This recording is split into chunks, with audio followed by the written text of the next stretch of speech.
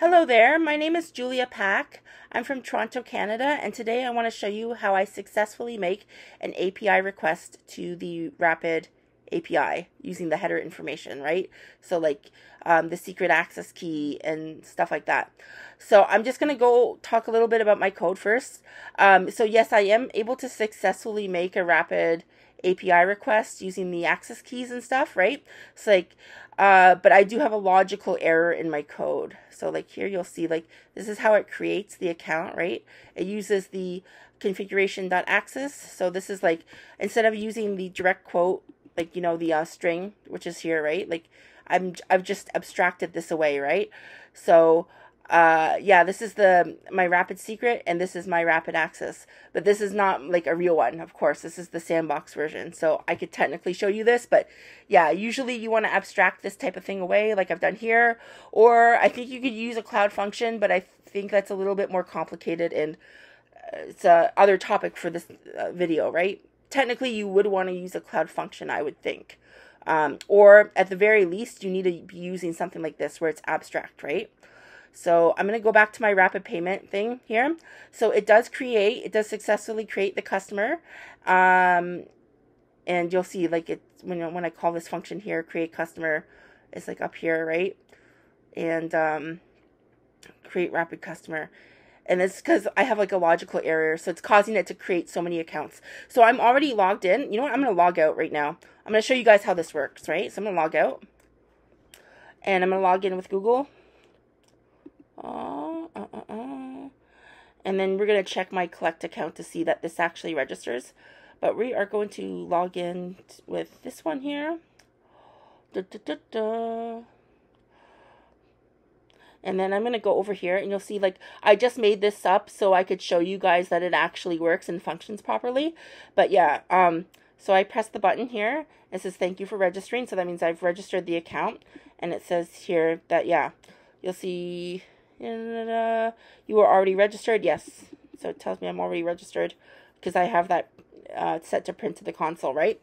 So, yeah, we're going to go over to Rapyd Collect.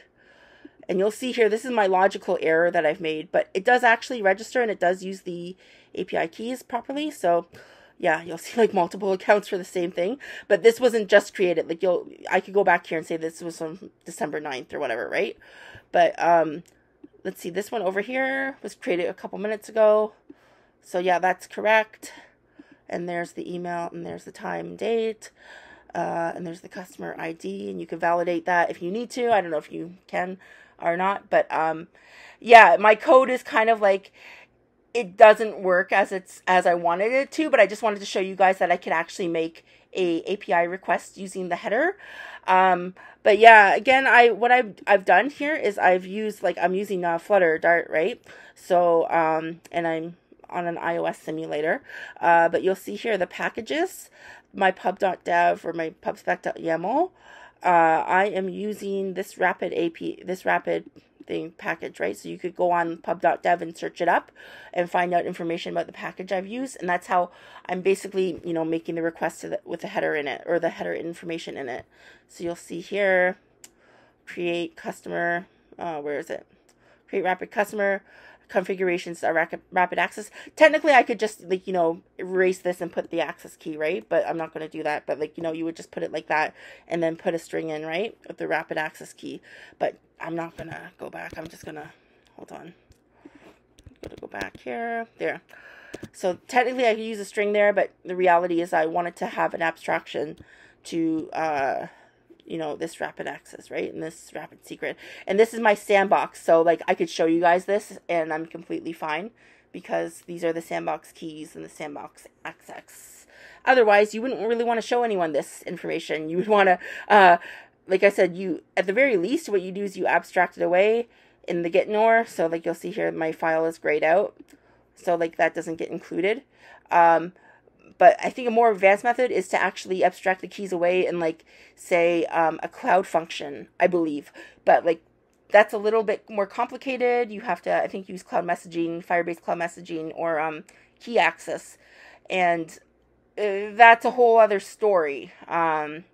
So yeah, that's that. But this is a very basic way of abstracting things away so you don't have to show them in your code, right? So have a good day, and yeah, thanks for listening, and I hope I get my swag.